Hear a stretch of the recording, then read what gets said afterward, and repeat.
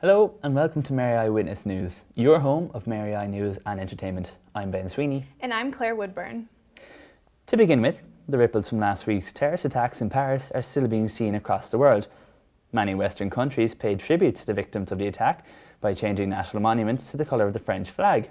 On campus, Mary Immaculate College and the MIC French department got together to give students an opportunity to pay their respects to the victims of the terrorist attacks. A book of condolences was opened in the reception area where students, staff and visitors could formally pay their respects. The French tricolour was also flown at half-mast outside the front of the college, and at 11 o'clock on Monday, staff and students assembled in the foyer for a minute's silence. In a statement to Mary I Witness News, Olivier Ernest of the French department said, the actions of the college to pay respect to the victims of the attacks in Paris meant a lot to me and my colleagues in the French department. Between the book of condolences, the French tricolour at half-mast and the bouquet of flowers presented by our second years, we feel that our colleagues here at the college really stood behind us in this tough time.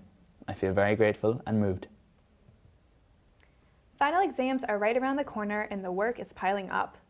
The struggle of trying to balance school, work, and a social life, as well as the increasing cost of college, seems to leave students in a constant state of stress.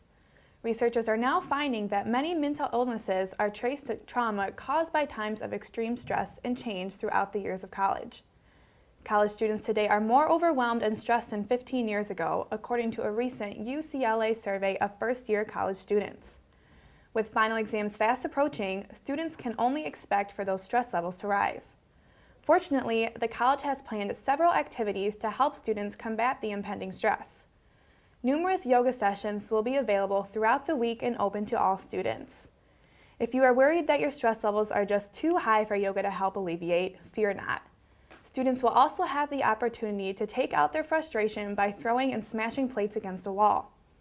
If these activities still leave you feeling just too overwhelmed, the staff at the Counseling Center are always available to help.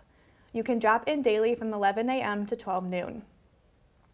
Two professors from the Manchester Metropolitan University conducted research that shows that art, whether it be music, painting, or theater, can have a significant impact on your state of mind and stress reduction. The new Contemporary and Applied Theater Studies course gives students who enjoy theater the ability to incorporate their passion with their coursework. We sent our reporter Ellen to find out more about the course. The BA in Contemporary and Applied Theatre Studies is a new course that started in Mary I this year. I spoke to Dr. Michael Finneran, the director of the programme, to find out more about it. So the BA in Contemporary and Applied Theatre Studies is a new 4-year Level 8 degree programme. It's just started, offered for the very first time in September 2015, and it was a strategic move on the part of the college to develop academic expertise in the area of drama and theatre studies, particularly given that we have this wonderful building, the Lime Tree Theatre, here on our campus. It's designed in such a way that it has a good balance of practical and academic work. So roughly 50% is done in the studio and 50% is done in the classroom. And students will have a chance to do everything from puppetry to theatre history to ensemble performance, where they come together. But it's not an actor training programme.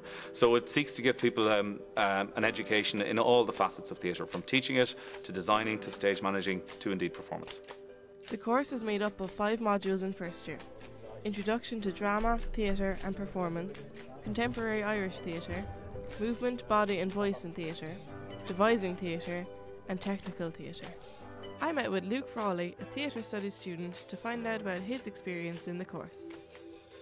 Well, I wouldn't say they're really anything is really the same. Like, you go into every module and it's something completely different, and 3 out of our 5 modules are basically they're kind of hands-on. Like, they're all you're up and you're not actually sitting in a lecture. It's like you're up and you're moving and you're actually physically doing something rather than sitting down taking notes.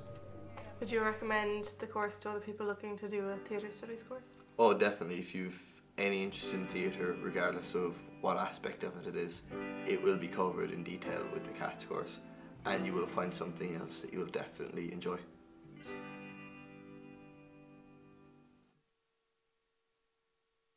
Now, as I'm sure you're aware, 2016 is the centenary of the 1916 Easter Rising, an event which ultimately led to Irish independence in 1921. A huge commemoration has been planned by the government, RTE and essentially every other public body and institution across the country for next year. Mary Eyewitness News contacted Mary Eye's Head of Corporate Communications, Kieran Hulawan, about the college's commemorations. In a statement to us, she said that the only currently planned events are those being held by the Department of Learning, Society and Religious Education, who plan to host a week-long series of events around the college campus. The events will include a variety of displays, installations, posters and other initiatives, culminating in a one-day conference at the end of the week. The project will engage college staff, students and the general public in a historical journey that explores many aspects of 1916 in Mary Eye and Limerick, focusing on the socio-economic, educational and cultural events of the time. Ms Hulawan also says there will be a strong emphasis placed on instigating discussions and developing awareness of the impact that Mary Immaculate College has had over the years. We'll bring you more on the college's 1916 commemorations as they're announced. And now, as Monty Python would say, for something completely different. Wired FM is celebrating its 20th year of operation this year. Here on Mary Eyewitness News, we decided to take a look at the station, which has served the students for 2 decades. 2015 marks the 20th anniversary of Wired FM. To commemorate the anniversary, we spoke to Dr. Rosemary Day and Dr. Kieran Ryan about how Wired FM was set up and how it's transformed over the years. We had to go for an open hearing process, and we did that, and we were given the licence to begin broadcasting in 1995, and that's when the fun began. The students who I was teaching that year took up the challenge and were very enthusiastic about it, and we got a bit of space in the back of the library. It was actually just a cupboard, and we put in a sound desk. The college gave us start-up funds, and I managed it on a voluntary basis. Initially there was only one studio upstairs, then when they moved downstairs it was one studio with a back room for a number of years that was going to turn into a studio at some stage. And now, from our most recent trip in there, you can see there's two different studios. We only broadcast, I think, for 3 hours a day. We had very limited resources, as I said. Everybody was a volunteer. But the students that year were particularly gifted and creative, and it was all new. And I think probably their studies were neglected because they threw themselves into it with passion. And the shows weren't that terribly different to what they are today, because the students change, and what's new and fresh is whatever's current and whatever is important to them. The idea of community radio is not so much about the broadcasting, it's about participating and about bringing people together. I know from the time I was involved in it that there was that kind of sense of community that came with being involved in a station like that. Within your own kind of community, or student community, we had these like little pockets of people who are, into Wired and into making radio, and some of my best friends still to this day are people I met through my involvement in the station. And then you're kind of interacting with, I suppose, a far wider community of people who are involved in radio making at a community radio station level. Over the years, Wired FM has produced such people as Cian McCormack, Ruth Scott and Ruth Golden. We spoke to Mary Immaculate College Student Union President James Deegan about how Wired FM benefits the students. The benefit of having a student radio station on the college grounds, I suppose, it kind of gives them a free range to see what the industry is like, particularly if you're doing the BA with the media degree there. So it does give them that aspect of what actually goes on in a radio station, to see that sort of development of, say, scripting your own show, the development of the production of your own show. It gives you a great insight to the actual bigger picture of radio when you leave college, and if that's something you want to pursue. It does have all the kind of, I suppose, I know there's no digital desk there, but it has the basics that you need to learn the skills that are necessary in the workforce when you go out in that area. From one form of entertainment to another, here's Mary Eyewitness News entertainment reporter Ellen Hayes to talk about Midas and their upcoming shows.